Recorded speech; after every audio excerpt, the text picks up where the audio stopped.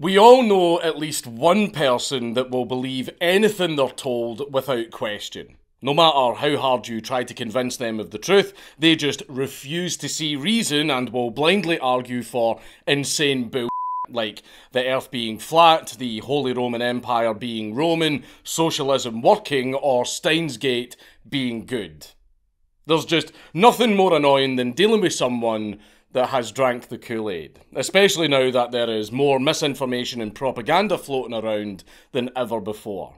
After all, we've seen how much the masses have loved lining up for the current thing over the last few years. So today, let's take a look at what happens when a charismatic lunatic really gets into people's heads. Let's see just how much insane shit that people are capable of believing and doing just because an authority figure with the right amount of clout said so.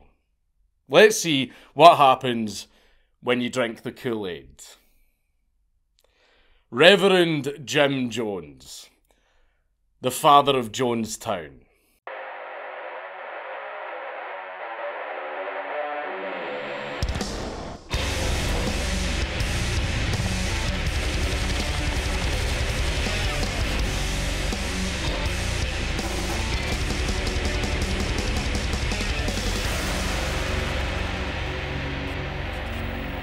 Please leave a like and a comment on this video because it really helps me in the algorithm.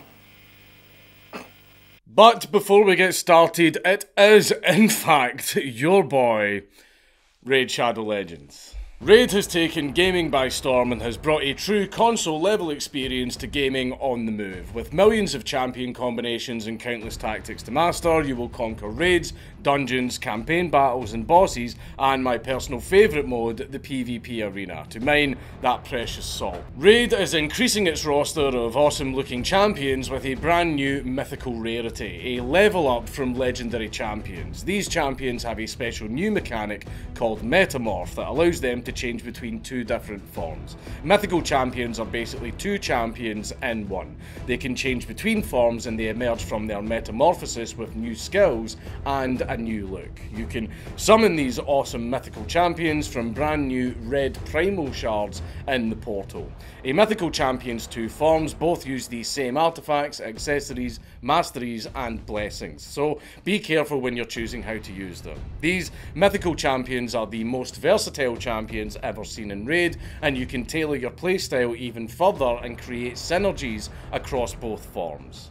So use my link in the description down below to download Raid for free on your phone or PC. For new players, you can get your hands on Stag Knight, one of the best epic champions around, as well as a skin for Stag Knight designed by Jontron. Just use the promo code JTSKIN before October the 7th, it's as easy as that. And don't worry, if you're not a new player, you can still get Stag Knight and the skin through an in-game event. Raid is also giving away a free legendary champion, so check out Sun Wukong, Raid's take on the Monkey King from Chinese mythology. He made his grand appearance in the game, and it couldn't be easier to get him. Just log in on 7 different days between now and October the 23rd to get your hands on him. No demons to slay or journeys to the west to undertake here, just log in and get this awesome legendary champion for free.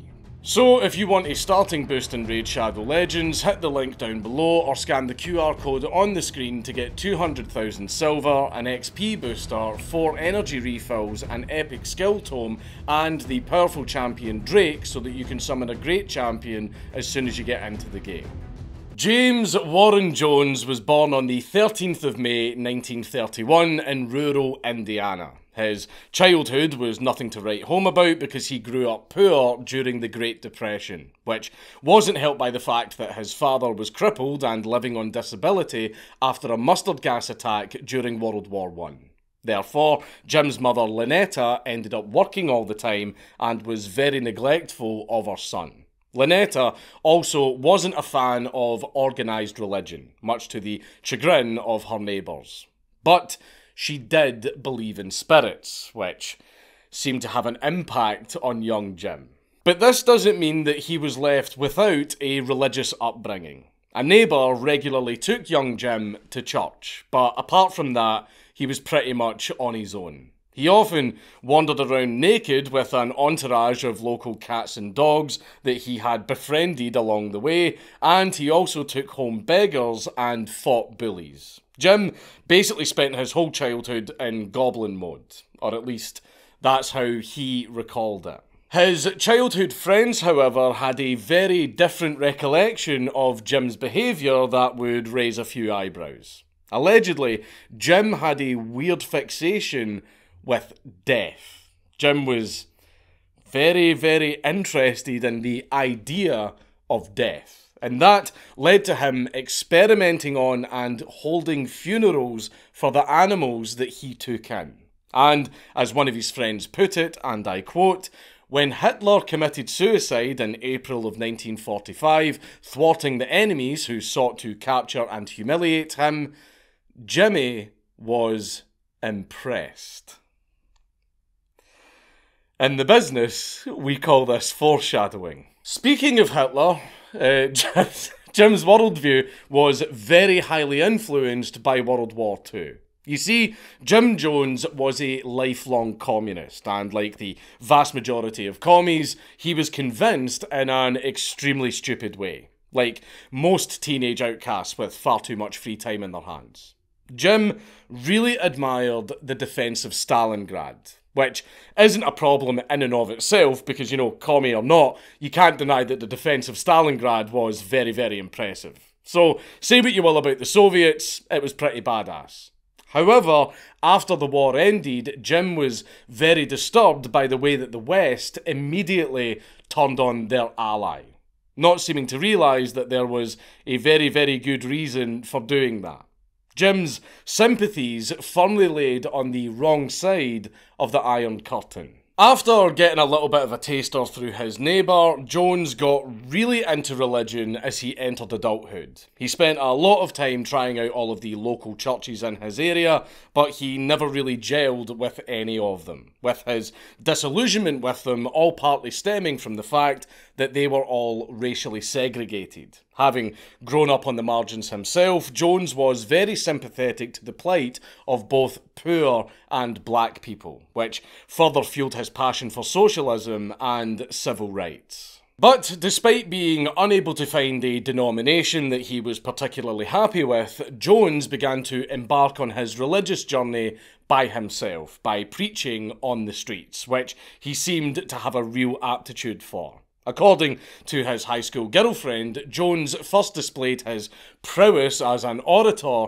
during a prep rally before a basketball game, saying, and I quote, "Jimmy decided to stage an elaborate funeral for the other school. He got up and started preaching and did an incredible job. He had the control and the inflection. It was just like the real thing, but it was all intended to be a joke. He was very self-assured on stage. He had that coal black hair and piercing eyes that would look right through you." After leaving high school, Jones took an interest in medicine because, for some fucking reason, cult leaders just seemed to be really into that shit. And it was through this interest that he met a nursing student named Marceline May Baldwin while he was working as an orderly, before marrying her on the 12th of June 1949. But a medical career was not on the cards for Jim Jones, who had a higher calling. Jones worked in small churches around Indianapolis, including a stint as a student pastor in the Methodist Church in 1952. In 1954, Jones opened the Community Unity Church in Indianapolis, where he preached racial equality. The fact that Jones's church was integrated was a bit of a novelty in the Midwest at the time, especially in Indianapolis, which was very segregated. To raise money for the church's activities, which included working with the homeless, Jones went door to door selling pet monkeys. I have absolutely no idea why he thought that monkeys, of all things, would be the ideal product to fundraise for a church. But hey, laugh at the goofy shit while you still can. This video is going to get pretty fucking traumatic. But with his own church now established, Jones had a free platform to preach whatever he wanted. So of course, he immediately started spreading communist nonsense, which he decided to justify by citing Acts 4:35, which reads, "Distribution was made unto every man according as he had need." I don't think that's what the Lord meant, but go off, King. As I mentioned earlier, Jones was very disillusioned by mainstream Christian denominations because of their segregated congregations. So there wasn't really much guidance available for Jones until he started to travel further afield. During his trips to Philadelphia, he was heavily inspired by Father Divine's peace mission. Father Divine, whose real name was George Baker, was a very charismatic man, whose sermons were always very flamboyant, both on his part and that of his flock, who would constantly be up and down on their knees or fainting whenever feeling the Holy Spirit got too much to handle. You all know the black church stereotype. It was basically that. However, black church is a lot more fun than white church. However, Father Divine took this eccentricity a bit further.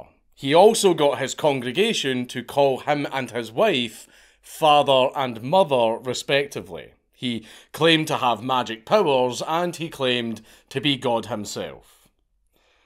Can American preachers, just tone down the heresy for like 5 fucking minutes? But anyway, Divine also knew a controversial black separatist leader named Marcus Garvey, and he preached many of his talking points, which included advocating for pooling resources and redistributive cooperative enterprises to empower his congregation, who worked towards this for little to no pay.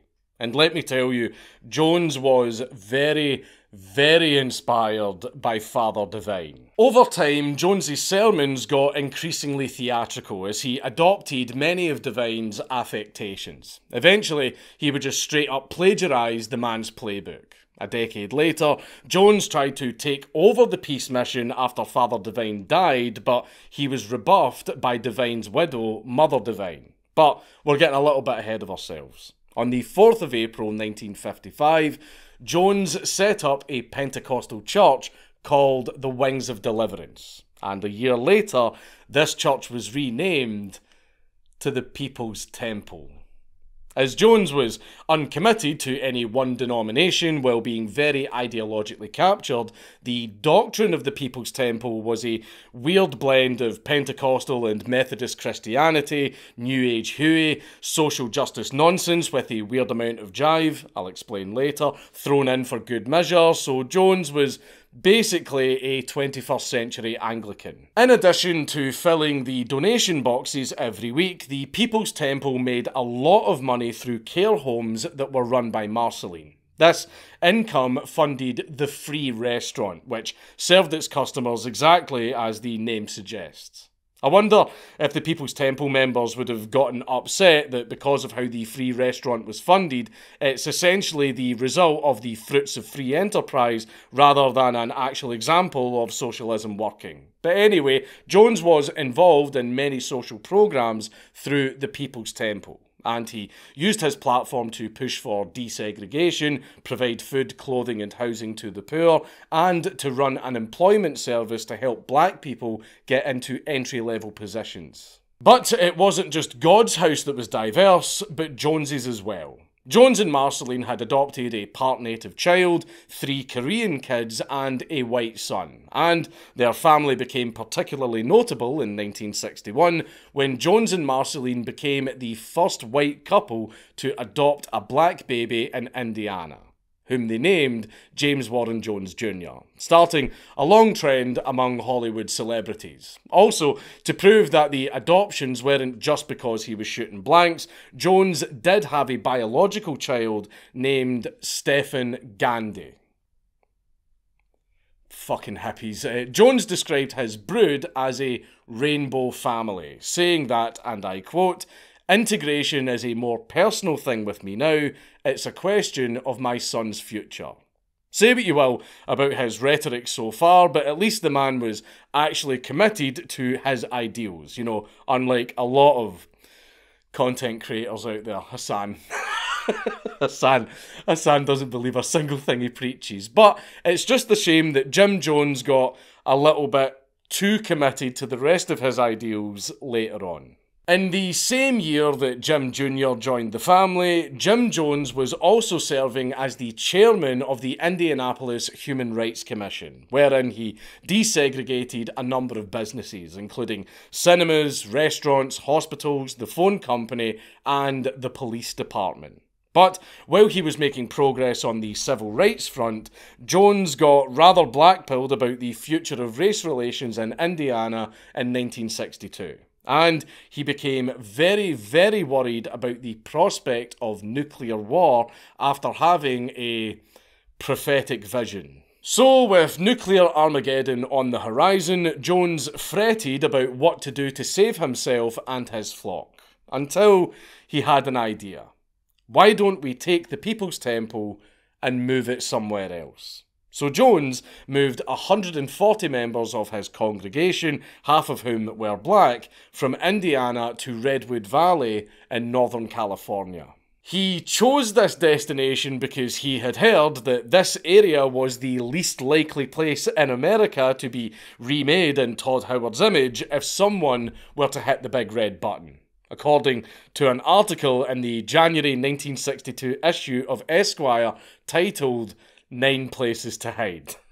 As he settled in California, Jones acquired properties to put up his followers in communal housing. He also ran 9 elderly care facilities and 6 children's homes. The temple also ran a food truck, and they sold wine from their own vineyards. You know, for a man of God, Jones really was making an awful lot of money. With the change in scenery also came a change in the demographic makeup of the People's Temple. As you all know, California is a bit more, shall we say, cosmopolitan than the rural Midwest. So it wasn't long before the People's Temple's fundraising endeavours began to attract more educated white members. Now, Jones's appeal to poor black people was obvious, you know, civil rights movement and all that.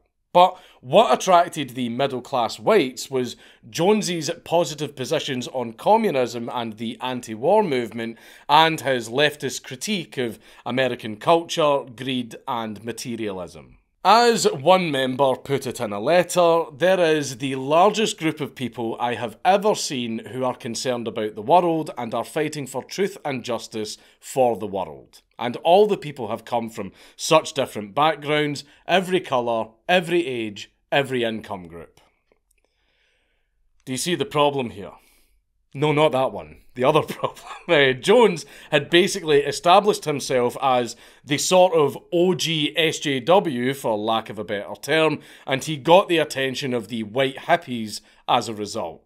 Even though the People's Temple was bringing in plenty of funds, Jones was a big proponent of all the members living communally to save money, to enable the pooling of resources, and also to foster community spirit. To this end, entire apartment buildings housed People's Temple members. Jones was very insistent that everyone put their money where their mouths were and actually live socialism instead of just talking it, which would be a considerable driving force for the People's Temple's biggest project down the line. They called their own brand of hippie bullshit apostolic socialism. You know, because all the different Marxist movements need to arbitrarily have different names so that they can be denounced as not real communism when they inevitably fail. But hey, at least these guys were the first ones to not fucking starve to death. Now, you may have forgotten that this isn't a college campus, but a church. And to keep up appearances, Jones did make tenuous connections between his political goals by referring to a concept called divine socialism. Socialism as ordained by God. As Jones explained it, and I quote, "Apostolic communalism is the truest form of love, where barriers between people fall because total equality exists. Because love is socialism. That is the radical sharing of all things great or small. And if God is love, then God is the principle of socialism." No offense, but it sounds like some fucking commie gobbledygook. But despite Jones's continued preaching to the members of the People's Temple, religion seemed secondary to furthering the goal of redistributing wealth. And it seemed secondary to Jones as well. In 1965, Jones finally came out and told the world everything that we already knew he believed. He said that the Bible is false, and just like every single other cult leader, he said that he is God's true prophet. He even started to claim that he was the reincarnation of Buddha and Jesus. And his head went so far up his own arse that even his concept of divine socialism really just meant him. And to give Jones credit where it was due, he was self-aware enough to take the mask off and admit that his real god was Marx, as his real goal was communism all along, and he just used his own flavour of religion to make his grift go down easier. The next flavour would be grape. As you can see, this is a damn good attempt, but Jones couldn't quite manage to beat Rock Terrio's Pastor to Heretic speedrun. Despite the influx of white members that would have voted for Obama for a third term if they could, the People's Temple somewhat managed to avoid being gentrified as he still maintained an 80% black membership. Though Jones kinda pandered to them in ways that only a stereotypically out-of-touch pastor could manage. He developed a habit of speaking in Ebonics and getting a bit too familiar with his brothers and sisters. But don't worry, it's not racist. You see, Jones was also a minority. Surprising, I know. Jones claimed to have Cherokee ancestry on his mother's side, citing his dark hair and high cheekbones as evidence. Now, I don't think that Jim Jones really passes that physiognomy check, but I'm still convinced that he's more native than Elizabeth Warren.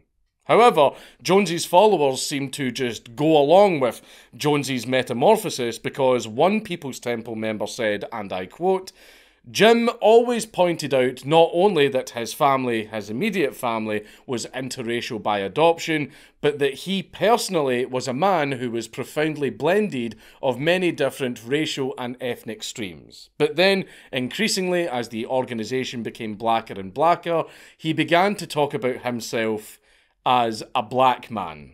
First, a man of colour, and then a black man." Well, they got that wrong because you're obviously white. Turns out, transracialism has been around a lot longer than we thought. So, just to be clear, Jones was one of the pastiest men that you have ever seen with a massive Jesus complex that claimed to be part Cherokee and had a habit of presenting himself as a weird black caricature. Sounds familiar. In 1971, it was time for the People's Temple to move once again, which brought Jones to San Francisco, where he purchased an abandoned synagogue as a base for his continued political subversion.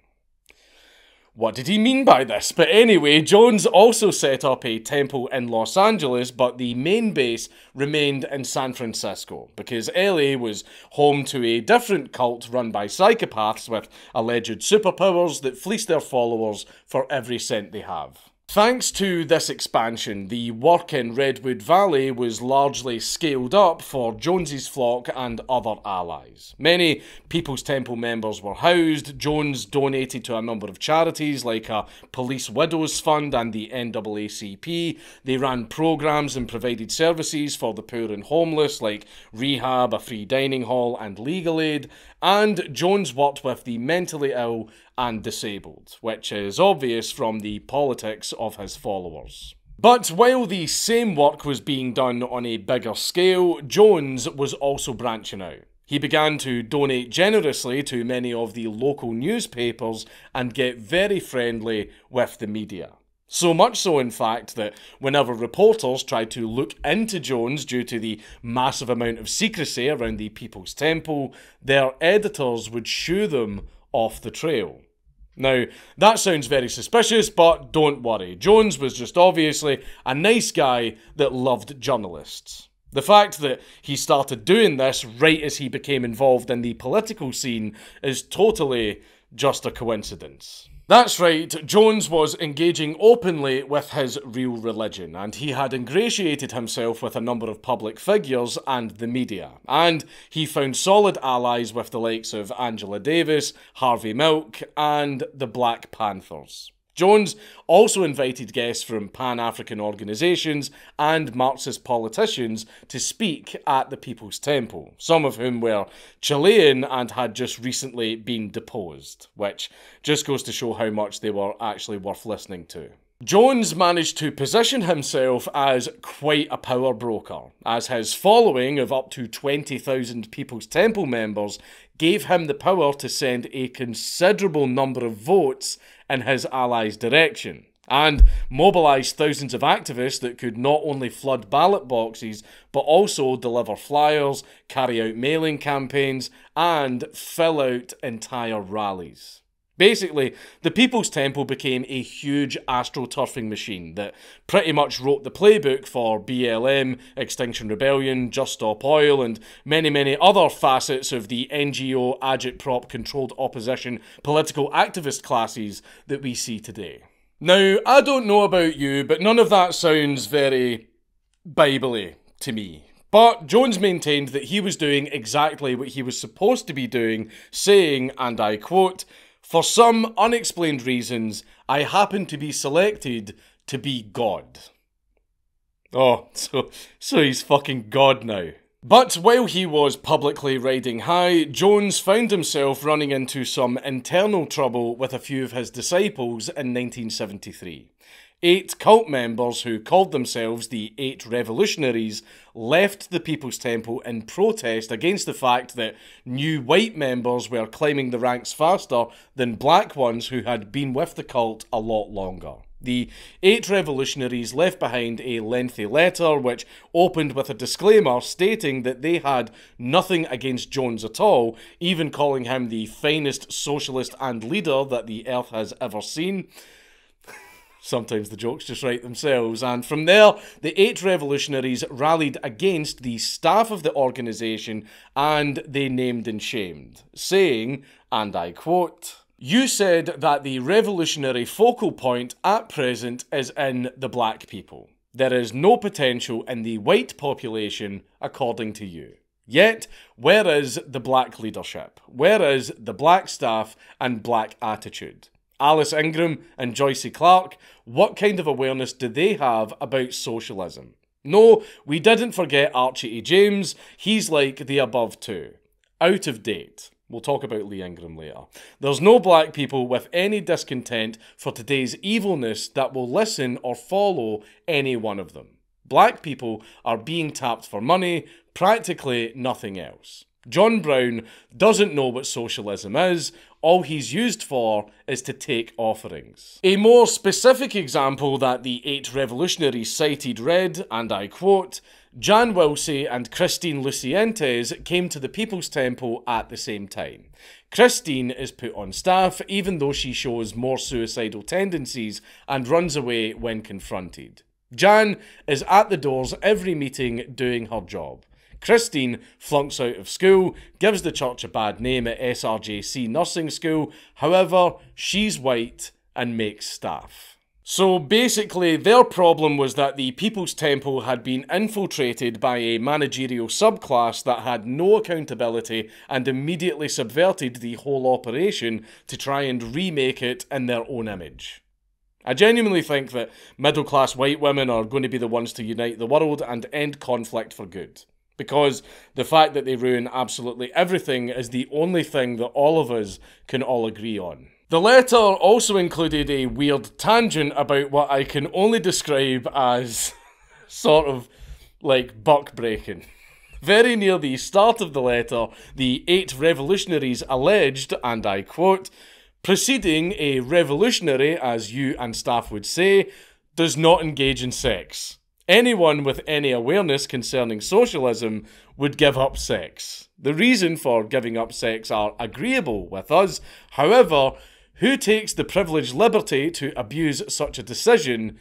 Staff. Carolyn Layton, Sandy Ingram, Karen Layton, Grace Stone, Janet Phillips, etc. has to be fucked in order to be loyal. Look, boys, I'm just reading the letter. Jack Beam Sr., Tim Stone, name withheld by request, Mike Prokes, etc. has to be fucked in the butt for the same reason. Who has to do it to them but Jim Jones? The thought of demanding your sensitivity and dedication in such a manner is grossly sick. There are other staff that's taken advantage likewise. However, the above is sufficient. One black, potentially solid revolutionary young man by the name of Ted Ballard was seduced by the older white schizophrenic staff, Faith Kice. Ted's image is ruined in the church and no doubt in his mind he's worthless. Now he walks the fascist streets as an outcast. I'm sorry. I don't know why I found that so funny. I was fucked by an older white woman. My life was ruined. Oh. Poor Ted. If only the People's Temple had a BMI limit for entry, then he might have been saved. The 8 revolutionaries railing against getting railed then seemed to become linked to their racial grievance as the letter went on, saying, and I quote, "Why are there no black men or women with a revolutionary attitude coming into People's Temple? For the past 6 years, all staff have concerned themselves with have been the castrating of people, calling them homosexual, sex. What about socialism? Why isn't it top priority? If you say it is, how does 99.5% of People's Temple manage to know zero about socialism?" As for all socialist activism, even in the present day, not much has changed. Of course, very, very few people in the communist organisation were getting any arse. Hardly surprising. So apparently the 8 revolutionaries saw the massive group of virgins on one hand, saw the small group of horny female middle managers that they hated on the other, applied the Socratic method and concluded that having sex hinders the advancement of socialism. I'm not going to lie, I do think they actually might be onto something. But since these 8 revolutionaries were the true socialists, it shouldn't come as a surprise that they were very resentful people. And I must admit that their airing of grievances did become rather cruel. They said, and I quote, "Grace Stone, as everyone knows, doesn't know her posterior from a hole in the ground. In order to keep her in People's Temple, she's allowed a fuck, or should we say, she had to be fucked. Accidentally, she becomes pregnant and contrary to People's Temple law, she doesn't get an abortion. As can be expected, she's staff. Why wasn't name withheld by request and Harriet Randolph's, aka Harriet Sarah Tropp's, sexual deviation talked about in public?" So, instead of leaving room for Jesus, the People's Temple was only happy with Marx seizing their means of production. In case that passage doesn't make it abundantly clear, sex was actually discouraged in the cult. But don't take that as a practice of religious purity because, as that last passage pointed out, any little surprise miracles were expected to be cut to pieces and vacuumed out. So, despite what anyone says, Jim Jones was not a fucking Christian. Not long after the 8 revolutionaries left, Jones started floating around the idea of revolutionary suicide. Bit of an overreaction if you ask me, but Jones would bring up this idea a lot whenever he felt like he was under attack, which was also a lot. Yeah, that'll show him, you know. What does Sun Tzu know anyway? Despite having gotten the wrong idea from the FBI's letter to Martin Luther King, Jones was still thinking about the future and worrying about the United States being turned into glass. So, in 1974, a small group of about 50 settlers were sent to Guyana to clear a tract of land in the jungle that Jones had actually leased from the Guyanese government the year before. He picked Guyana because he liked its socialist government, its indigenous black leadership, and its extradition treaty with the United States. I wonder why. This project was to be a huge undertaking with a lot of very hard work, because 1,500 acres needed to be cleared of trees, roads needed to be built, and work needed to be started on the buildings. And all of this had to be carried out with supplies that the settlers either made themselves or waited weeks to have delivered from Guyana's capital of Georgetown. Despite there being lots and lots of toil involved, spirits among the settlers were very high. They were all full of hope and excited about the freedom and possibilities of the project that they were working on. They were on a mission from God, after all, imbued with a divine and noble purpose: to build a small, self-sufficient farming community, including chickens, pigs, and cows. Ostensibly, this was to provide food for the hungry, which is believable enough because the People's Temple was very high profile in their efforts to feed the poor. But this was merely a smokescreen for the agricultural project's real purpose: to escape from racism and injustice, which was actually another smokescreen for the agricultural project's real purpose. But all in good time. 1975 was a very exciting time for the People's Temple, as San Francisco was having an election. Jones made full use of his manpower and resources to help George Moscone with his mayoral campaign, and Jones was appointed head of the Housing Authority in return. Jones had so much clout during this period that he even became friendly with Rosalind Carter. And a rally for her during her husband's presidential campaign saw a pretty massive turnout because most of the attendees were People's Temple members. While the People's Temple was still looking all good and respectable to the outside world, Jones continued to pursue some of his more unhinged interests. He continued to be obsessed with death despite the effects of suicide on one's soul, even saying during a sermon, and I quote, "I love socialism, and I'm willing to die to bring it about. But if I did, I'd take 1,000 with me." I mean, that's not even in the business we call this foreshadow. The man has just specifically told you exactly what he's going to do.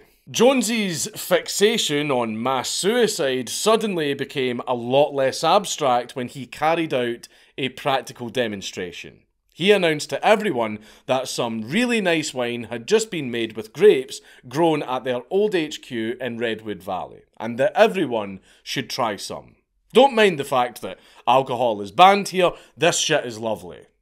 Naturally, everyone obediently partook in the wine, and once everyone had excitedly sampled it, Jones said, "Psych, it's poisoned, we're all going to be dead in an hour." Now, many of you probably haven't been to a party before.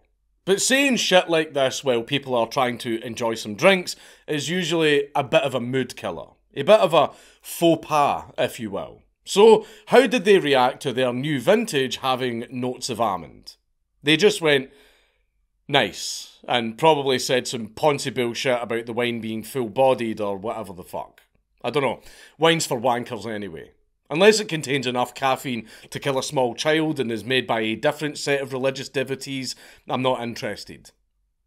Buckfast is involved in 40% of violent crimes in Scotland, by the way. Look it up. But going back to the wine that's literally poison, no one freaked out, got upset, panicked, asked for an antidote, or even questioned why Jones had announced that he'd just murdered them all.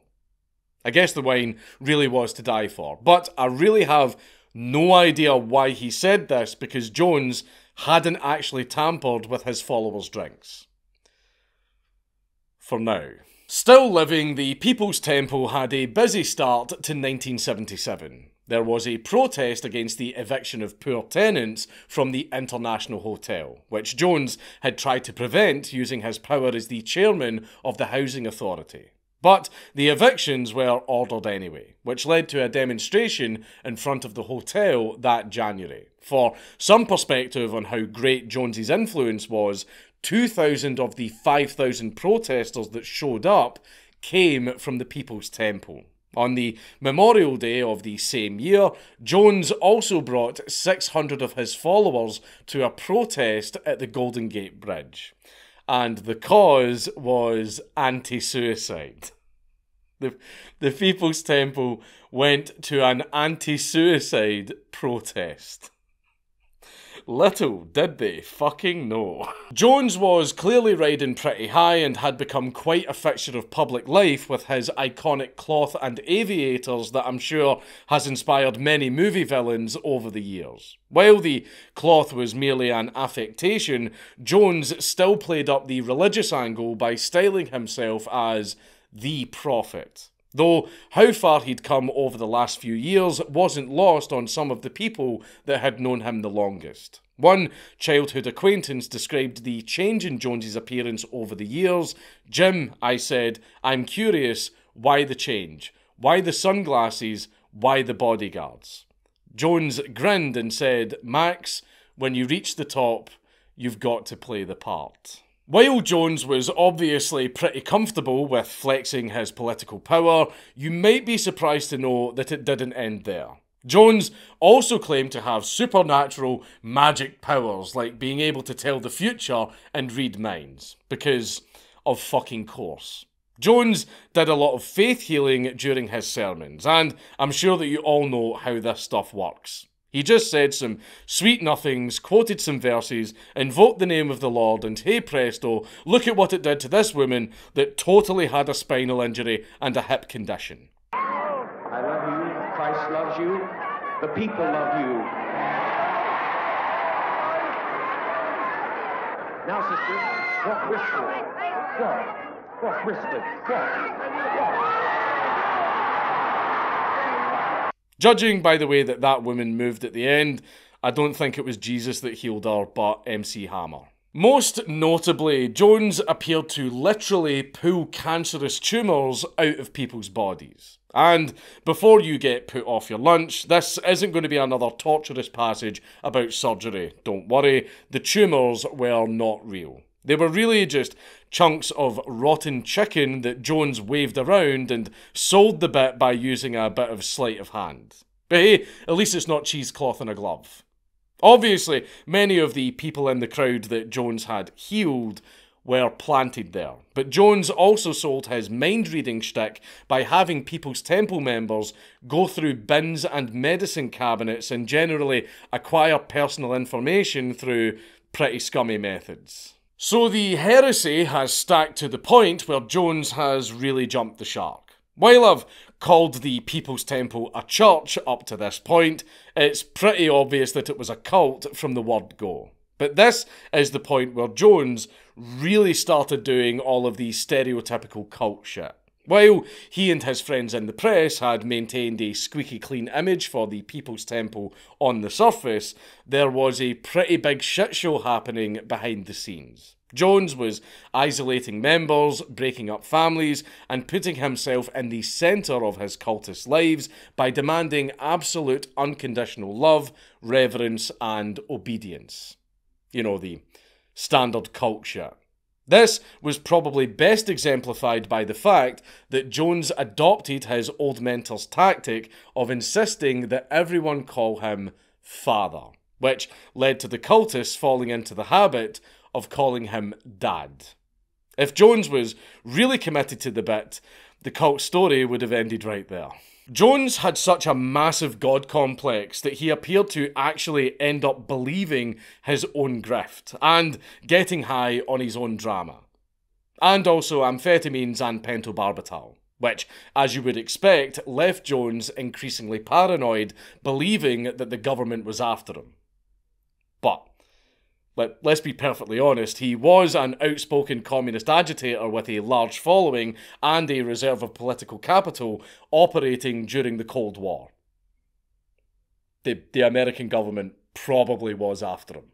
In addition to the cult's hearts and minds, Jones also made his followers give him their money and property, with one group of elderly black women giving the People's Temple $36,000 of their social security every month. Members were also made to work long, unpaid hours for Jones and raise their kids in the commune or even outright sign custody over to Jones. Kids were also encouraged to inform on their parents. Weaponising children was a very common play for Jones. It's a very common play for communists. Other methods of control included late-night meetings after long working days, which kept the cult members tired and compliant. And anyone that slept for more than 6 hours at night got into trouble. Everyone was also subjected to lots of confessions, which were actually just really long struggle sessions, ritual humiliation, gaslighting, and lots of beatings. Oh, and Jones would very often make passes at the women. All of the psychological warfare, informants, and corporal punishment inflicted by Jones pitted everyone against each other and got them all sharing in Jones's paranoia. So much so that one of the ways Jones kept everyone wrapped around his finger was simply by taking individual members aside and telling them that they were the only ones that Jones trusted.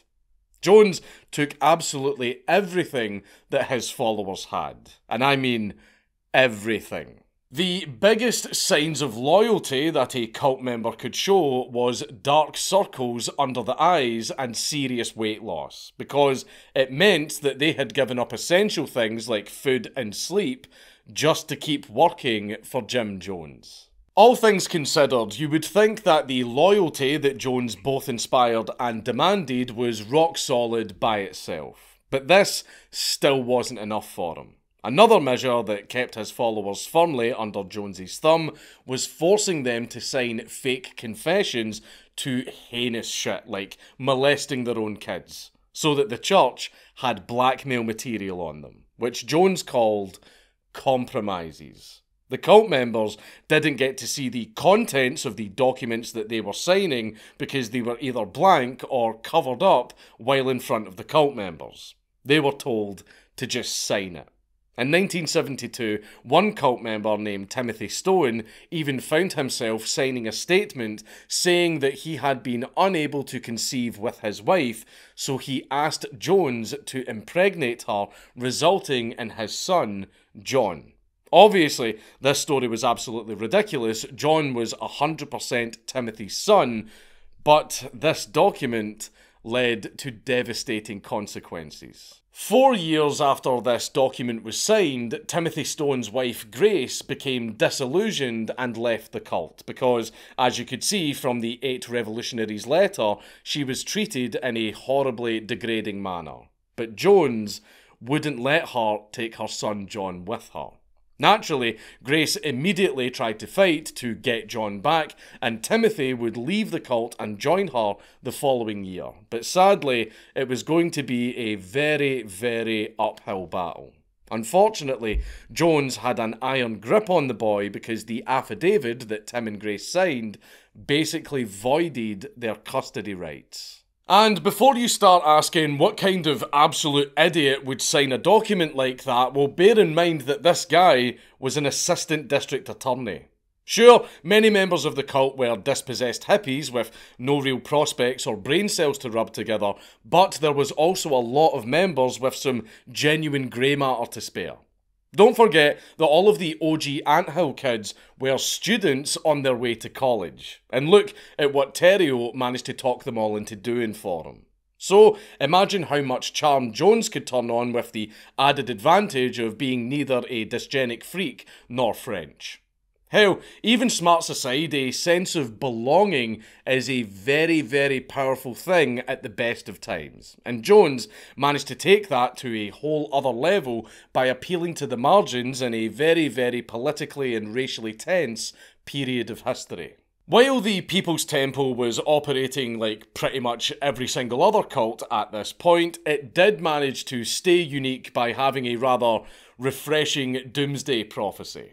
Instead of concocting some massive divine plan with a set date that would only lead to humiliation and further zealotry, Jones just didn't bother. Instead, he just insisted that nuclear Armageddon was definitely coming at the hands of inept governments, which is probably the only thing he's ever said that made some kind of sense. But for all his back-scratching, palm-greasing, schmoozing, wooing, wheeling and dealing, Jones couldn't keep his political machine running forever. And while no nuke would hit California, unfortunately, something big was about to blow up in his face. The San Francisco Chronicle was planning to break a damning exposé about Jones that contained the accounts of many defectors that had left the People's Temple. They told all about his abusive and authoritarian practices and financial fraud. But Jones managed to block the publication. However, the reporter, Marshall Kilduff, decided to just team up with a journalist named Phil Tracy, go to New West magazine, which Jones didn't have in his pocket, and just give the story to them instead. So, unable to stop the powder keg from going sky high, Jones and his most loyal followers suddenly and completely vanished the day before the article was published in the magazine's August 1977 issue. So, Jones had packed up and moved to their new compound in Guyana, because Tahiti was taken, and almost 1,000 People's Temple members accompanied him or followed suit in the following months. However, as far as the cultists that followed Jones were concerned, their departure was not due to the fact that their leader had been run out of the country with a soured reputation, but simply to escape the greed, corruption and persecution of the United States. Jones wanted racial equity, so he moved his mostly black cult to the jungle. What did he mean by this? The move was met with a bit of a mixed reaction among the People's Temple members that were left behind. The cult may have been massive, so in practical terms, the roughly 19,000 members who were left behind could surely run things well enough on their own. But the leader and 5% of the membership disappearing naturally caused quite a stir on a more human level. Many families had been torn apart quite literally overnight. Quite a number of people had left their spouses, and many of those left behind woke up one morning to find out that their children were also gone. However, could you really blame those that left for doing so?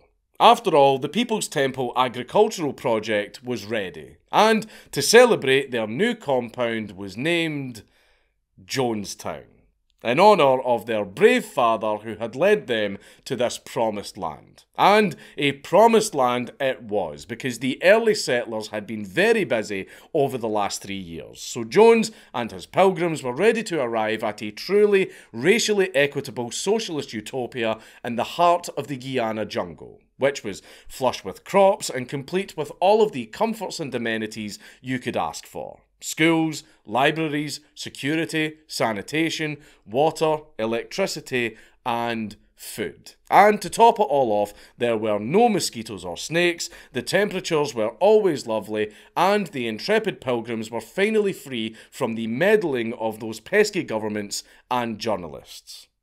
It always annoys me when the worst people start to live my dream. So, what had the settlers done with the place? Jonestown was basically a second Eden, so it must have been beautiful, a true paradise. There would be no place better to sit in a circle and read theory and sing Kumbaya. Marx's vision had been made manifest by Jones and his followers, and everyone was surely so excited to arrive. So, what did the almost literal apotheosis of socialist ideas look like? Well, picture a communist utopia. That's exactly what Jonestown looked like. While the 50 initial settlers had indeed been very busy and done a very decent job for themselves, the place was not at all ready for an influx of 1,000 people, which included 300 children and 200 elderly. Jonestown was described as an unfinished construction site because nothing was actually completed. To be fair, the communists couldn't really do much work on the foundations because their delivery of a few thousand Kulak skeletons hadn't arrived yet. The newly arrived cultists had to finish building the commune themselves, and there was so much work to do that even the youngest children had to help out. But the commune's amenities weren't the only thing that proved too good to be true. The climate was absolutely fucked. The weather was constantly scorching, and Jones had also lied about the lack of snakes and critters. So mosquitoes and diseases were rife. But while the work was hard and the conditions were shit, the cultists were still working towards something. Surely they could make the best of it, because at least they had each other. Well, no, not really. After a long day of working out in the fields and the construction sites, they couldn't even get some R&R with their wives. You see, there were 1,100 people living on a compound that had a capacity of just 300. So, there were not enough cabins to house everyone comfortably, and most people had to sleep outside. With the mosquitoes. According to the British government, bringing 400 more people in should solve this problem. Apparently. Obviously, the massive overcrowding would have been quite a mood killer for any couples, but they never even had the opportunity to spend the nights together. The cabins were segregated by sex, so all of the couples that were allowed to stay married were separated. Jones also wreaked further havoc on family structures by arranging and dissolving marriages and then taking the kids away from their parents to become his wards. But even though there wasn't much seed being spread around the commune, the cult would have had serious trouble cultivating it anyway. Because despite being an agricultural project, Jonestown was producing nothing. Nothing at all. While the cult proved to be exceptional at farming money and clout for Jones, they didn't seem to be very good at actual farming. You've all seen the pictures from the Chaz. The soil was so thin and of such dogshit quality that the farming situation was absolutely terrible. And to make matters even worse, the cultists had to do bucket brigades to keep the plants alive during the dry season. As a result of the crops being so pathetic, food was so scarce in Jonestown that the commie jokes just fucking write themselves. In fact, there was so little food to go around that some of Jonesy's inner circle actually had to go out begging or bring back rotting food from the market. From his literal throne in the central pavilion, Jones presided over what was described as a prison camp. The days in the fields started at the crack of dawn, and they were long and hard. And the punishments for questioning Jones's authority were even harsher.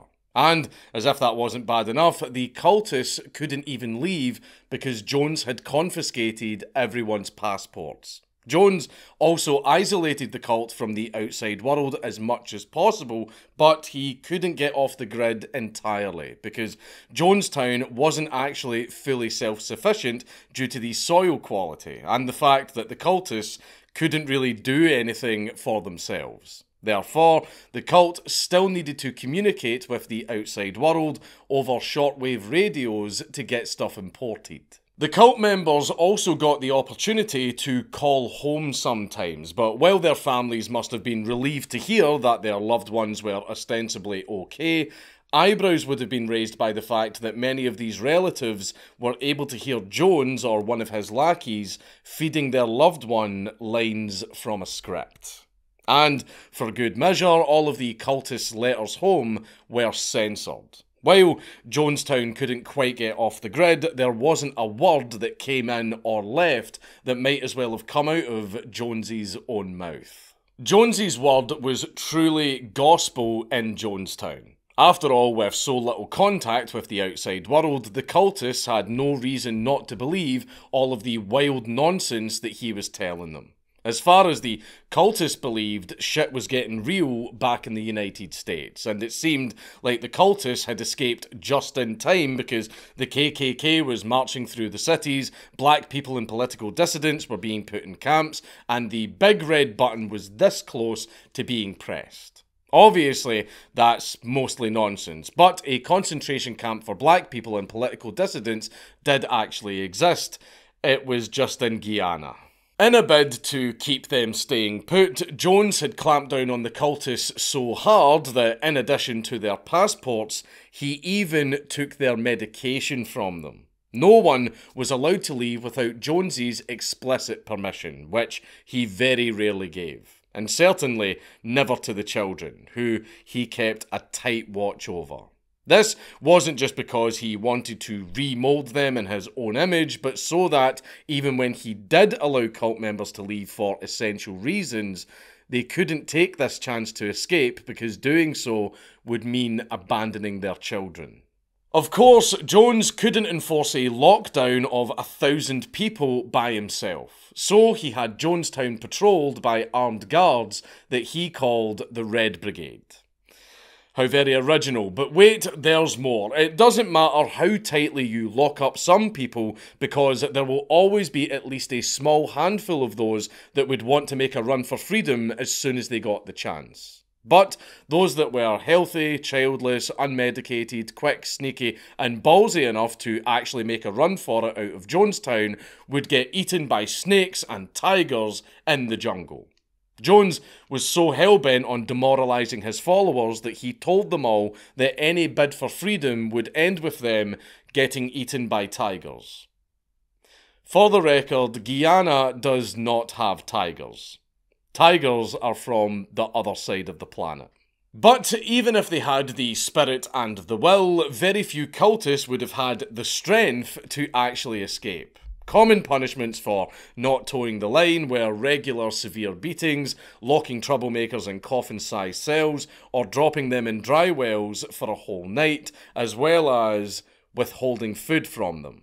Not that the cultists got much more than rice and beans in the first place. But hey, at least Jones was generous enough to give them all an egg and a cookie on Sundays. Between the long hours, lack of sleep, and lack of food, many cult members found themselves completely indifferent as to whether they lived or died during a certain type of drill that we will discuss later. And those that cared little enough about their own survival to care about the tigers and escaped the compound anyway were treated like traitors by Jones and referred to as fair game. But unbeknownst to the suffering cultists, help was on the way. Relatives of People's Temple members formed a group called the Concerned Relatives, and they lawyered up to try and get their spouses, kids, and other family members back from the cult, as well as bringing Jones to justice. They filed lawsuits and lobbied the US government to investigate Jonestown, since Guyanese authorities didn't really give a shit. The Concerned Relatives' most high-profile members were Tim and Grace Stone, whose custody battle with Jones over their son John essentially made the boy a poster child for the group. While the Stones ultimately never managed to get John back, they did manage to deal a blow to Jones by attracting the attention of the US authorities and getting the courts to grant custody of John back to his mother where he belonged. However, while this essentially made Jones's exile permanent, as he would be charged with contempt of court if he were ever to set foot on US soil without John, this small victory came with the drawback of making it impossible for John to leave Jonestown. If the Stones wanted their son back, they had to go and get him themselves. Jones responded to the brewing legal trouble by tightening his security right up. Volunteers started threatening outsiders with fights to the death while wielding firearms and machetes. Jones also rallied the cult as a whole when, as Jones predicted, they found themselves under attack in the September of 1977. For 6 days, Jonestown was subjected to a siege by the cult's enemies, and the situation was so dire that Jones himself was attacked by snipers. Luckily, however, the cult wasn't alone. Well, they were, but they had plenty of moral support from allies on the outside. Jonestown received messages of solidarity from Black Panthers named Huey Newton and Angela Davis, who basically said things like, "Keep fighting the good fight," and "Wakanda forever" to keep everyone's spirits up. However, the siege, as I'm sure you will all be very shocked to hear, wasn't actually real. Jones made it all up and let the cult believe that they were under attack. Because, like any other cult leader worth his salt, one of the most important tools in Jones's arsenal was paranoia. Jones did a lot to stoke paranoia within the cult, including the aforementioned nighttime meetings to tell everyone how they were all surrounded by unnamed enemies. But the announcements weren't limited to just the nighttime. The cultists were subjected to fear-mongering and psyops at pretty much every moment of the day. Jones had a PA system rigged through the whole commune so that everyone could hear his voice at all times, and no one was allowed to talk while he rambled his increasingly insane announcements. Even in the middle of the night when the exhausted cult members were trying to sleep after a 12-hour shift. At this point, it was abundantly obvious that Jones's drug use was melting his brain, which had made him a bigger schizo than ever. His faculties had degraded so much that the rhetorical style that had won so many people over had almost completely disappeared. As one member put it, his trademark passionate delivery gave way to blind fury and incredible rage. But I'm sure it's not actually as bad as it sounds. Jones spent so long talking over the PA system that all of the cultists actually learned how to tune him out. So they couldn't even hear his chopping anymore. Despite Jones going out of his way to scare the shit out of the cultists, he was very, very adamant that everything was totally fine. As he did so, he would even compare himself to Jesus Christ, Vladimir Lenin, and Chairman Mao to show just what a great leader he was. Well, he's not entirely wrong. To maintain Jonestown's good vibes as he saw them, Jones would get everyone to inform on each other, even going as far as to use entrapment tactics. Jones would order some cultists to approach others and simply start complaining. And if the person they approached didn't denounce them strongly enough for complaining, or if they joined in with the complaining, then they would be punished. Which was a very common tactic in Soviet Russia and East Germany. One cult member even did something as innocent as tell someone that she was craving bacon. And she got told, "Oh, don't talk that way, you'll get beat." Obviously, this was Jones's way of keeping the happy facade up, but it was also to stop the cult members from organising any escape attempts, or coups, or revolutions, or uprisings, because they never knew who to trust. If you turn your cultists against each other, they will be too distracted to turn on you because they are far too busy worrying about others turning on them. Kind of like how democracy works. Funnily enough, Jones himself also didn't know who to trust. At this point, he was fully convinced that the US government was hunting him down because his lawyer came to Guyana to tell him that there was a conspiracy against him. Look, to be fair, there was a conspiracy against him. Jones fully deserved it and then some, but I can't exactly deny that there wasn't a conspiracy against him, especially with the concerned relatives acting as a thorn in his side. But the lawyer's update had made it clear that Jones had several lawsuits on his hands that needed to be dealt with. So Jones sent the lawyer right back to the States to fight on his behalf. And this was how a cult member named Terry Buford O'Shea took her chance to get out. Terry had worked as one of Jones's secretaries for ages and had narrowly avoided his attempt to induct her into his harem at gunpoint by telling him no while he happened to be in a good mood.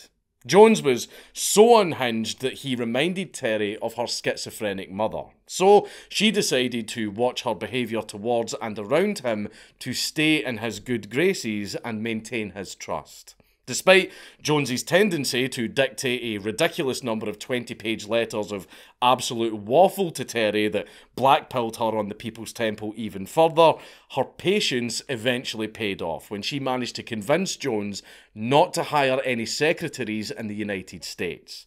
Terry made the case that hiring staff from outside the cult would be very dangerous because they couldn't be trusted. So she should go and work for Jones's lawyer instead. And as soon as Terry got back to San Francisco, she faked a dentist appointment, packed her stuff, changed her name, fled to New York, and absolutely fucked right off, not caring about the fact that she believed Jones would find and kill her. And if he or one of his goons didn't come themselves, it was believed that he would send her and other defectors letters soaked in poison. However, this might not be true because Jones was so fucking insane that it was difficult to tell which of his ramblings were true or not. But it was still something that he threatened the cultists with. Eventually though, Terry's past with the cult did catch up with her. Except it wasn't Jones knocking, it was the feds. To prepare for the spooks arriving and to test the loyalty of everyone under him, Jones carried out mass suicide rehearsals called White Nights on a weekly basis. He would tell everyone that Americans were being forced into concentration camps and that people were making their way through the jungle to kill and torture them at that very moment. So it was time to drink cyanide-laced Flavor Aid to prevent the authorities from getting the satisfaction and use their deaths as an act of protest. After the whole cult lined up and toasted to their own demise, the aftermath was surreal. As one survivor put it, Jim would just start laughing and clapping his hands. He'd tell us it was a rehearsal and say, "Now I can trust you," and then in the weirdest way he said, "Go home, my darlings, sleep tight." In June of 1978, word of the conditions in Jonestown found their way back to the United States in the form of an affidavit by a cult member named Deborah Layton Blakey. Deborah had escaped to an American embassy, made her way home, and spilled the beans about her experience to the authorities. One tidbit that Deborah shared was some of the powerful connections that Jones claimed to have. It was no secret that he considered himself the reincarnation of Lenin and Jesus, but he also claimed to have connections to the mafia, Idi Amin, and the Soviet government. I can imagine that the Yanks must have really bristled at such an idea because after hearing about all of this, Congressman Leo Ryan took it upon himself to get to the bottom of what was really going on in Jonestown. He was spurred into action by a desire to follow up on rumours that he had been inundated with through the grapevine, including everyone being held against their will, beatings, imprisonment, Jones using drugs such as Thorazine to keep potential troublemakers compliant, suspicious deaths, and the infamous mass suicide rehearsals. All in all, the place sounded more like a slave camp than a monastery. Because it was. Ryan was also responding to the pleas of the concerned relatives and the Stones' legal battle to get their son back. Additionally, he had also been contacted by an old friend named Sammy Houston, who was unable to reach his daughter-in-law or grandchildren in the cult after the death of his son, which had come soon after his departure from the cult. I wonder what happened there. In November of 1978, Ryan arrived at Guyana with an 18-person entourage of 2 aides, journalists, and some relatives of the cult members, including Tim and Grace Stone. Before heading to Jonestown proper, he commenced his reconnaissance mission in Georgetown, where the People's Temple had rented a house. As he made his entrance, Ryan announced himself by saying, "I'm the bad guy," and asked, "Anyone want to talk?" But despite such an introduction, Ryan made it clear that he was keeping an open mind and that he just wanted to hear the cult members tell their stories. But as much as he wanted to know how the cult members felt about their lot in life, Ryan needed to see where the sausage was made for himself. Not that there actually was any sausage. Ryan and a small detachment flew out to Jonestown for a look around on the 17th of November, where he arrived uninvited. Jones had actually tried to block this visit for obvious reasons, but he was ultimately pressured into letting Ryan take a look around by his lawyers and some of the other cult higher-ups, who said that they had nothing to hide. After all, they had plans in place for visitors arriving, and looking open to outsiders could only help with their optics. What followed was structured like a tour of North Korea. Jones's lieutenants had been sent out around the commune weeks ahead of time to order the cultists to rehearse answers to certain questions that might come up during the visit. For example, if someone asked a cult member what they had to eat, they were ordered to say, "Well, we eat lamb and steak and chicken." And if anyone asked, they did eat breakfast that morning. That evening, the cult basically threw a party in Ryan's honour. He and his entourage were treated to dinner, and the resident rock band, the Jonestown Express, even put on a concert. And it wasn't just a hand-picked detachment that Ryan spent this time with.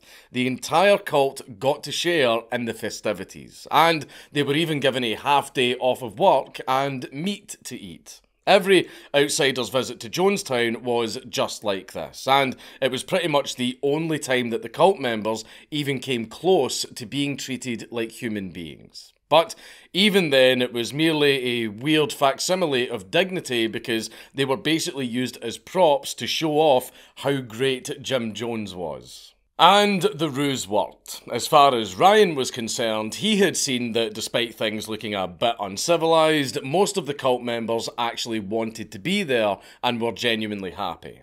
But despite that, Ryan decided to invite anyone who wanted to leave to join him anyway. No one spoke up, but Ryan did receive a request for a lift home in the form of a note passed to one of the reporters that read, "Help us get out of Jonestown."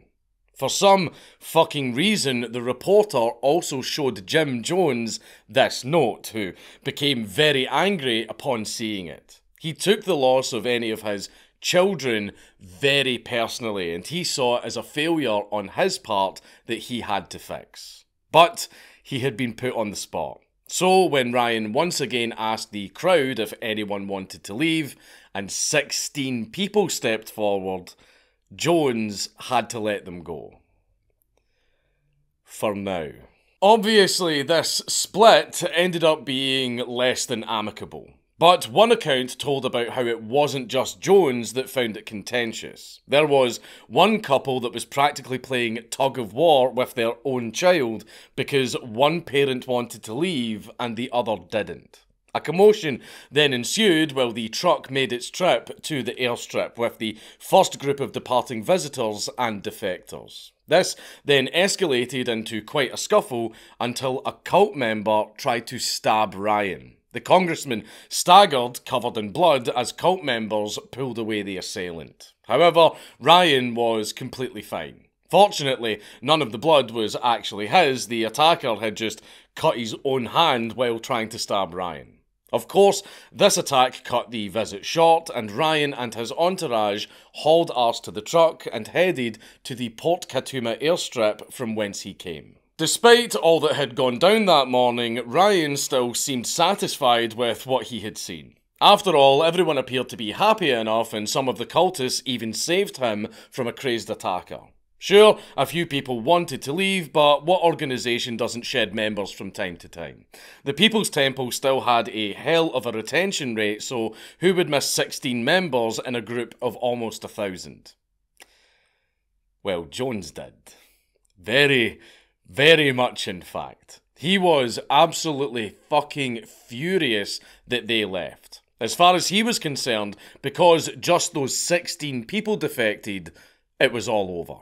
Jones was convinced that he had failed the inspection and that Ryan was going to call in the authorities, despite Ryan himself having already told Jones that everything was fine. Due to the fact that Ryan was heading to the Port Kaituma airstrip with his entourage enlarged by a gaggle of defectors, a second plane needed to be chartered from Georgetown to take everyone back to the capital. Ryan was worried about the defectors being punished after the first plane left, so he insisted that everyone left together. So the departure was delayed while a second plane made its way over to the airstrip. But unbeknownst to the party, Jones had sent his security team after the visitors while they waited at the airstrip. Jones's goons arrived in a trailer pulled by a tractor and immediately started shooting at both the plane and everyone else on the airstrip. A cult member named Larry Layton then revealed that he was only pretending to defect by pulling a gun and joining in with the shooting, managing to wound 2 people before he was subdued. There is actual footage of the gunfight and the aftermath captured by 2 photographers, but we obviously can't show it because YouTube, even though the full thing is on YouTube.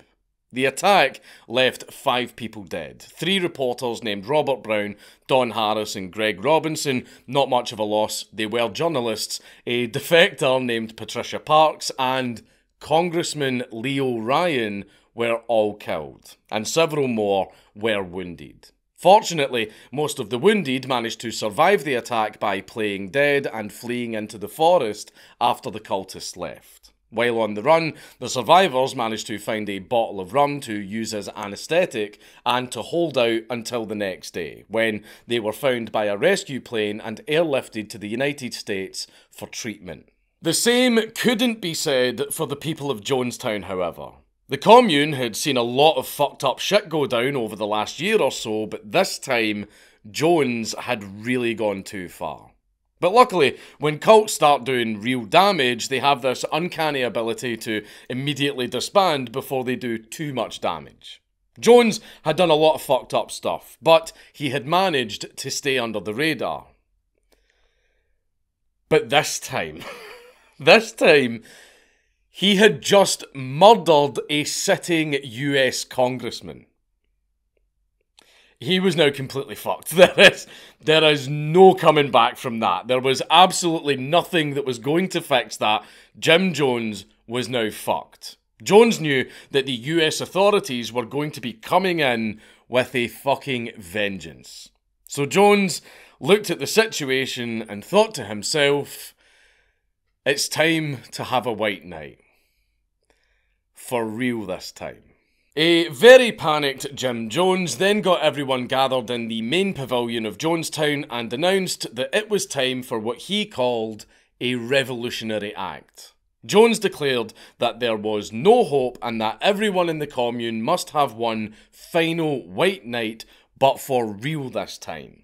He justified this by screeching that the US forces were on their way to torture the cult's children, saying, and I quote, "When they start parachuting out of the air, they'll shoot some of our innocent babies." And then he elaborated with, if these people land here, they'll torture some of our children, they'll torture our people, they'll torture our seniors. We cannot have this.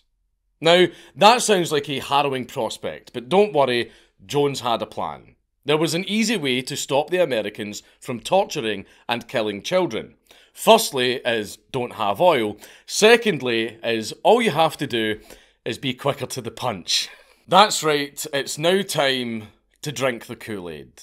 And even though this upcoming event spawned the expression drinking the Kool-Aid, which means to show unquestioning loyalty and obedience to someone or something that is doomed to fail, you all use Twitter, you've all talked to leftists, you know exactly what I'm talking about.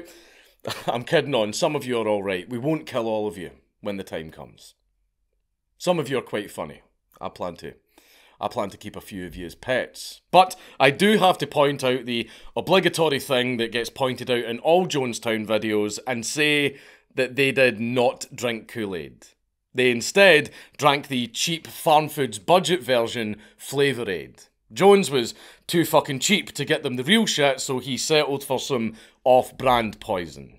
Like they had practiced many times before, everyone was made to line up in front of the big vat of grape Flavour-Aid, but this time it was mixed with sedatives and potassium cyanide. Reportedly, the cyanide had been obtained because Jones had gotten a jeweller's license, and jewellers are able to buy potassium cyanide because it's used for cleaning gold.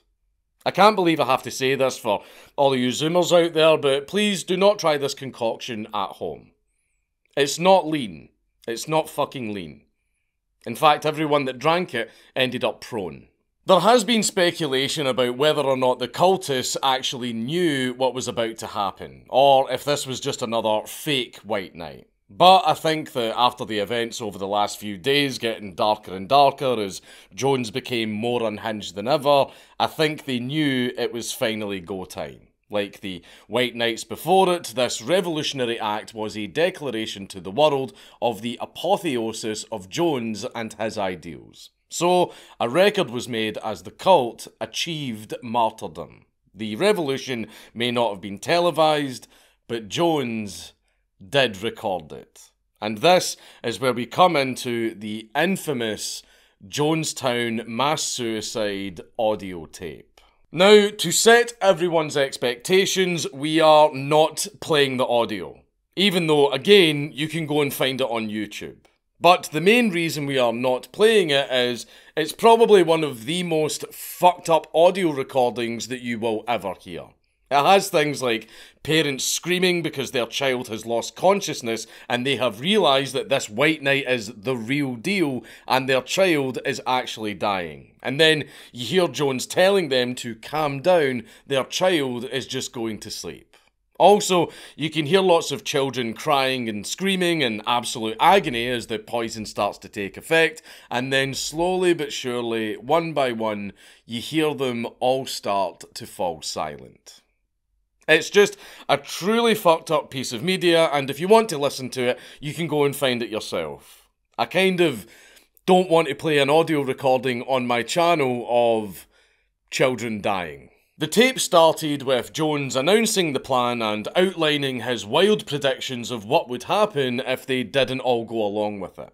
Obviously, not everyone in the cult was fully on board with mass suicide, though the tape doesn't have as much negativity in it as you would expect.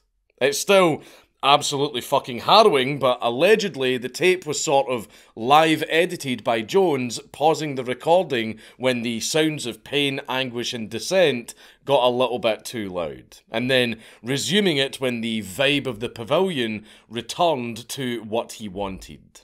He wanted to make it appear that everyone was doing this willingly, and that the consensus was unanimous. So, when you can hear the audio getting a little bit garbled between lines and speakers, that might be why. And bear in mind that, as viscerally upsetting as this tape is, the worst parts are still what Jones wanted you to hear. So, just imagine how gut-wrenching the horrors between those garbled moments must have been. However, Jones gave the cultists time to say their piece for the record, so there was some dissent that made it into the tape. One cult member named Christine Miller voiced her misgivings about the killing of children and even suggested that the cult simply defect to the USSR. But Jones just dismissed her and started waxing poetic about how hard everything had been for him and how important he was to everyone in the cult. I don't think it occurred to Jones that he was the reason why no one in Jonestown had peace. Jones also took some time to make jabs at Timothy Stone for bringing this fate upon everyone by having the audacity to fight for his son. Sadly, it later became clear that the Stone family's fight was in vain. While he and Grace were still in Georgetown, Jones had John poisoned alongside everyone else. But of course, it wasn't his doing. Oh, no. The death that was about to rain down upon everyone in the cult wasn't Jonesy's fault. It was the politician that his people had murdered. Jones continued his final sermon by dumping the blame for everything going to shit on Leo Ryan, for bringing the authorities down upon them, even though, again, Jones himself was the one who did that. With everyone briefed on the situation, it was time to get the show on the road. The babies and children were made to go first, with the flavour aid being squirted into the backs of their throats with syringes by Jonesy's medical team. And if you are wondering how parents could possibly allow such a horrific thing to happen to their children, well, cult. Also, they were surrounded by guards armed with crossbows and guns who made sure that everyone complied. And compliance needed to be forced because the true horror of what was starting to unfold became apparent very quickly. Despite the kids being expected to just simply drift off into a peaceful and everlasting sleep, the poisoning was not quick. The cyanide kicked in long before the Valium did. And I'm going to stop here. Right, I'm just going to stop here because this is children and I don't know how much you know about cyanide poisoning, but let's just say it's not like the movies. It's long, it's slow, and it is excruciatingly painful.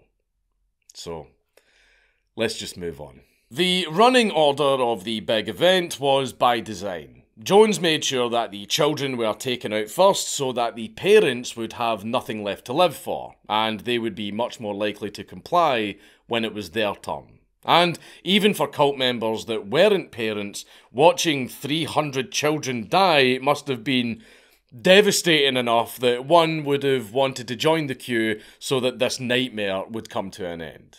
As Terry put it, and I quote, "That killed a lot of the people at the head before they actually took the Kool-Aid." And pretty much all of them did. Though I can't imagine the pain and anguish that those people felt for the 5 minutes that it took for them to die. As the cult members started to drop like flies and some of the most devout cultists expressed their gratitude to Dad on the tape, Jones kept rambling, telling the cultists not to be afraid, trying to convince them that the poison didn't hurt. I mean, if you've listened to the audio recording, you would see that that was a complete fucking lie, and proselytizing about the righteousness of what they were doing. Towards the end of the 45-minute tape, a sinister quiet gradually descended as the crowd thinned out, until Jones said his final piece and the tape ended with that fucking haunting music on the speakers, man. I don't know. Right, see the end of the tape, right? For me, I don't know, the whole tape's fucking horrible, right? But see the very end where there's no sound, just that music coming through the speakers. There's something off about that part. I don't know what it is. I can't put my finger on it. There's something at the end of that tape. I feel like something was there at the end of that tape, right? It's hard for me to put into words, right? All I'll say is, I am not a religious man, but I think the devil was at the end of that tape. In the end, despite a career full of theatrics and self-aggrandizing affectation, Jones was too much of a coward to commit to the bit and drink the Kool-Aid himself. Instead, he opted to eat a bullet, making him the first enemy of the US government to actually kill himself. As the dust settled on the central pavilion, 909 people lay dead. While it still wasn't the highest body count of a place named after a civil rights leader, the mass poisoning was the largest non-natural disaster loss of civilian life for US citizens until 9/11.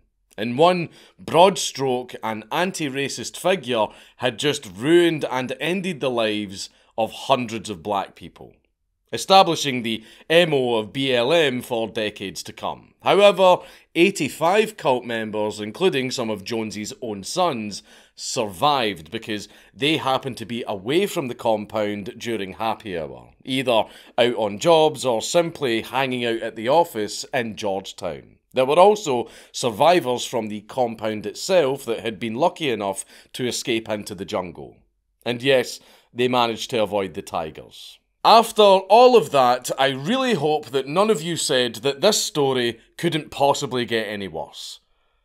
Because guess what? Jones had sent a radio message to People's Temple members in Georgetown and ordered everyone there, including his own sons, to kill themselves. Only one woman actually did as she was told, but sadly, she took her 3 kids with her by slitting their throats.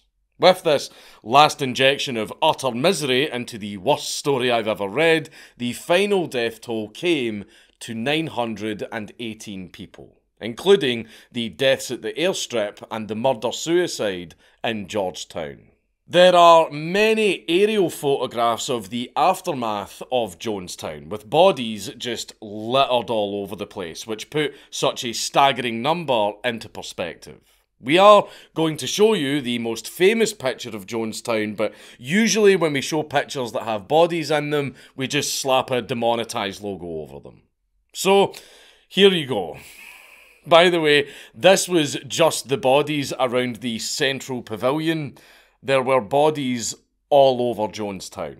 The next day, the Guyanese authorities arrived and found that it was very, very quiet at the compound. Too quiet. They expected a fight, with a furious Jones coming down on them with his militia. Instead, as one journalist put it, and I quote, all of a sudden they start to stumble and they think that maybe these revolutionaries have placed logs on the ground to trip them up. And now they're going to start shooting and ambush them. And then a couple of the soldiers look down and they can see through the fog and they start screaming. Because there are bodies everywhere. Almost more than they can count. And they're so horrified. They had found, let's just call it, the aftermath of Jonesy's revolution. In a moment that I can't help but find darkly amusing, they also came across some parrots that were inexplicably just chilling amongst the corpses. And they also found a single survivor. A 76-year-old black woman named Hyacinth Thrash. Hyacinth had heard about what went down at the airstrip and decided to hide under her bed, where she then fell asleep. Like, I know she was like really, really old, but how the fuck? I mean, I'm quite a heavy sleeper, but how do you sleep through 1,000 people all around you, all dying in agony? To be fair though, it's absolutely for the best that she did because it saved her life. However, I wouldn't have envied Hyacinth when she woke up because her account sounds like the opening of 28 Days Later. She said, and I quote, "When I got outside, it was like a ghost town. I didn't see or hear anybody. I said, oh God, they came and killed them all and I's the only one alive. Why didn't they take me too?" Soon after the Guyanese authorities had made their assessment of the desolation before them, the US military went in to clean up. The Yanks took point on the recovery and cleanup operation because the People's Temple were mostly US citizens that needed to be returned home. But Guyana has a particularly hot and humid climate, so the Yanks had a hell of a job on their hands after stumbling upon almost 1,000 bodies that had been lying out on the ground, outside, completely exposed to heat, rain, humidity, and critters for a week. The cleanup was, to put it mildly, a very unpleasant experience. Even 4 decades later, many of the recovery workers were still haunted by what they saw, especially due to the sheer number of children that many just couldn't get out of their heads. Even reporters that had cut their teeth in Vietnam were beyond horrified when they got off the plane from Georgetown, which happened to be the same one that the People's Temple ambushed, still with blood-stained seatbelts and 2 bullet holes in the doors. And they saw the scene at Jonestown, saying that it almost defied description. Initially, the US tried to pay to have everyone buried at the compound, but the victims' families wanted their loved ones buried at home. And the Guyanese government wanted absolutely nothing to do with the almost literal mountain of corpses on their doorstep. So the task that the Americans had on their hands went from a large to a monumental logistical undertaking. They had to take on the work of loading the bodies into body bags or metal caskets and then transporting them from Jonestown to Guyana's capital of Georgetown by helicopter, where they were then returned to the United States and stored at Hangar 1301 at the Dover Air Force Base in Delaware. As harrowing as the recovery effort from Jonestown was, it was in Delaware where the real work began. The bodies were identified through fingerprint and forensic analysis, and a number of autopsies were also carried out. Processing all of the bodies was such a massive job that the staff on the base actually had to bring in extra people to help out, which included mortuary staff, admin staff, a shitload of typists because it was the 70s, and even food service staff who were set up in tents to feed them all throughout what could realistically be expected to be a 2 or 3 week job, but they were only given 1 week to complete it. As you can imagine, that would have been a very, very hellish week. As Patricia Edwards, a civilian who worked in logistics at the base, said at the time, "The stench. I will never forget the stench." Despite the reinforcements, the task still proved to be too great. Over 200 bodies were too decomposed to be identified, meaning that no one would be able to claim them or bury them alongside their loved ones. To exact whatever justice they could without having Jones face up to what he had done, the feds interviewed survivors in Guyana and other People's Temple members in the United States to get an idea of what the fuck happened and why. As a result, Larry Layton, the cult member that had snuck onto the airstrip with the defectors, was extradited to the United States and sentenced to life in prison for murdering Leo Ryan.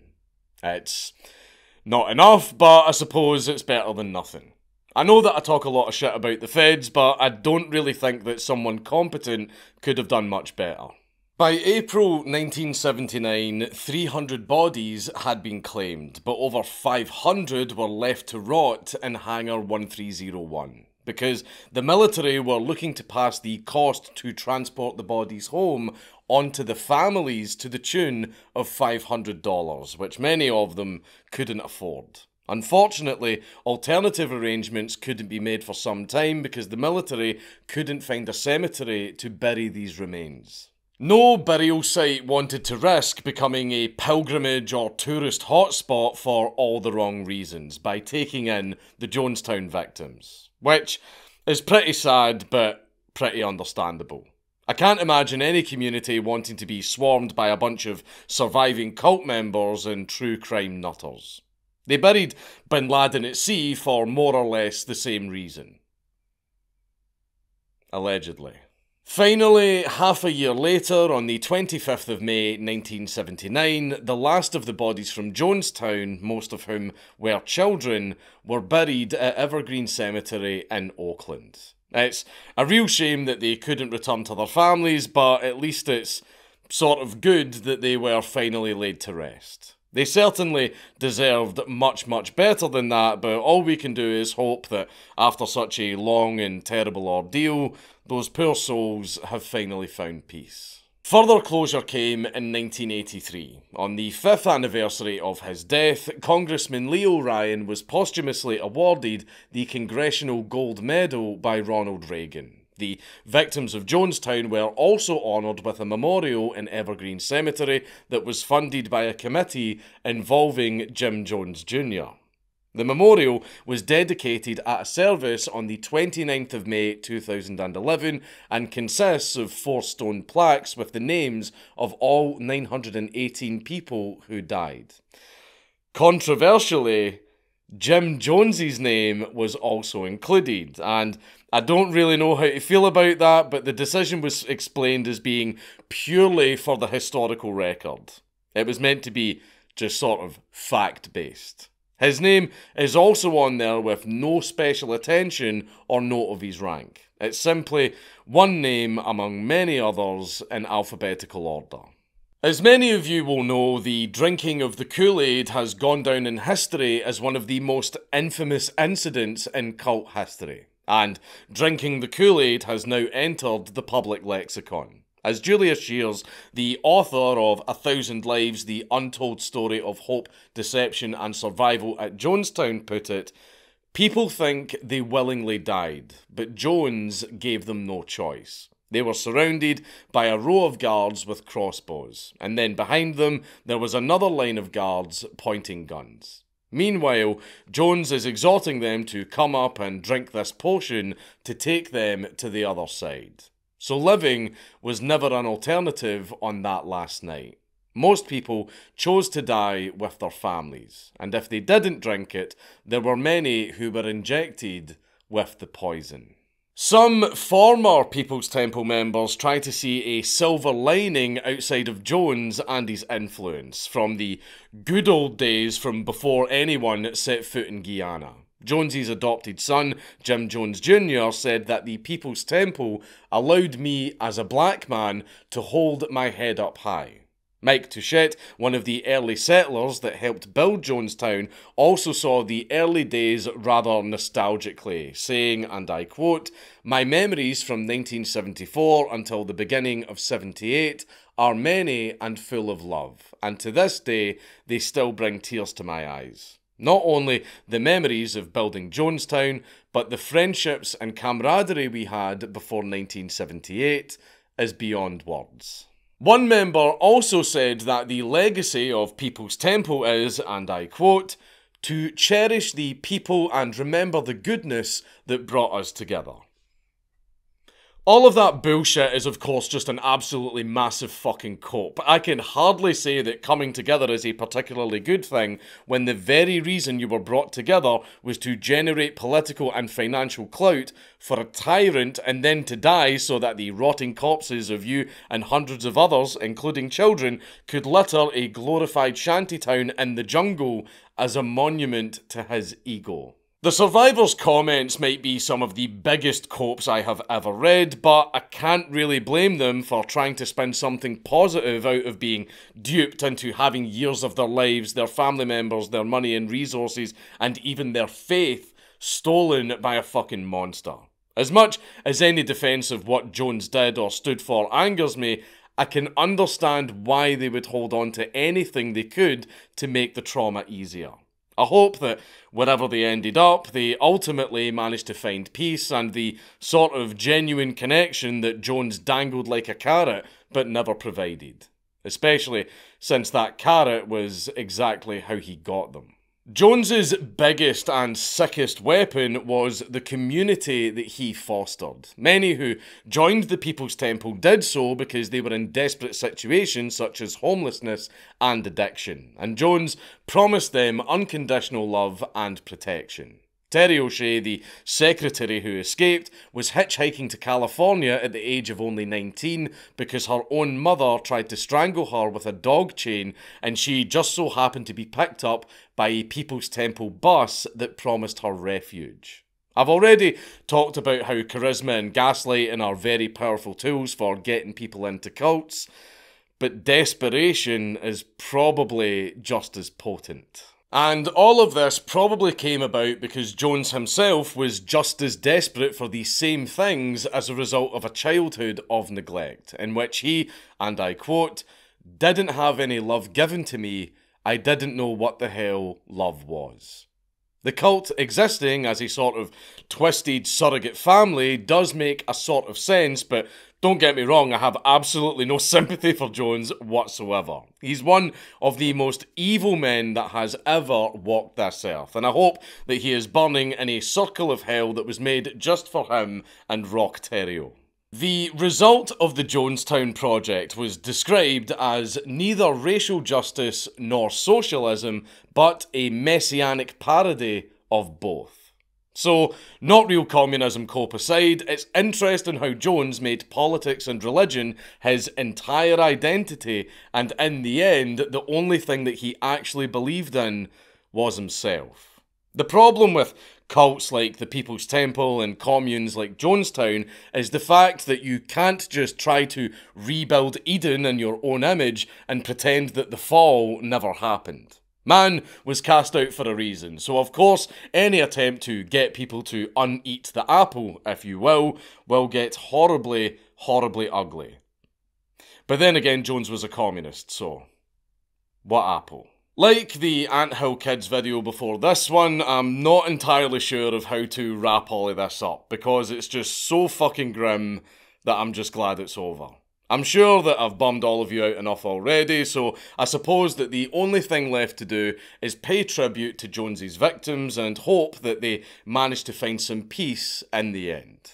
So, a toast. Let's all raise a cup for Jonesy's victims. I couldn't help myself. I'm so sorry. It's Count Dankula on YouTube. Everybody just subscribe.